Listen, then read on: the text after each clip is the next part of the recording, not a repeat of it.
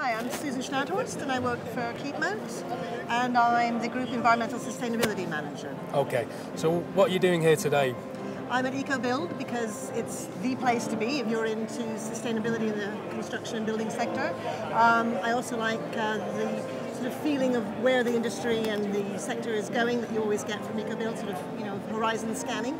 Sure. And coming to stands like AkzoNobel's to hear about where different suppliers are heading in the whole sustainability journey. Obviously you said it's the place to be in your industry today. Absolutely. A lot of people. What do you hope to take away from something like this? Well, my personal campaign at the moment is looking at sustainable procurement. So I will be discussing with certain suppliers that are in our framework agreements how they can progress the sustainable procurement agenda within their companies so that we can move ourselves on our journey for sustainable procurement. So that when our clients ask us how we're able to challenge our supply chain, I can say I've had personal interaction with our suppliers and I've discussed what our objectives are and hopefully move them on the journey together with us. Okay.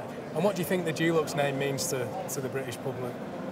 Well, I think it's kind of a comfortable name. I mean, the dog does help, but you kind of know what you're getting in the tin, that it's something you've been familiar with your whole life, and it's not going to be an unpleasant surprise. It's going to be quality, lovely colors. For a householder, it's an exciting chance to transform your living space. For a client in the commercial sector, it's knowing that that product's going to do what you want it to do.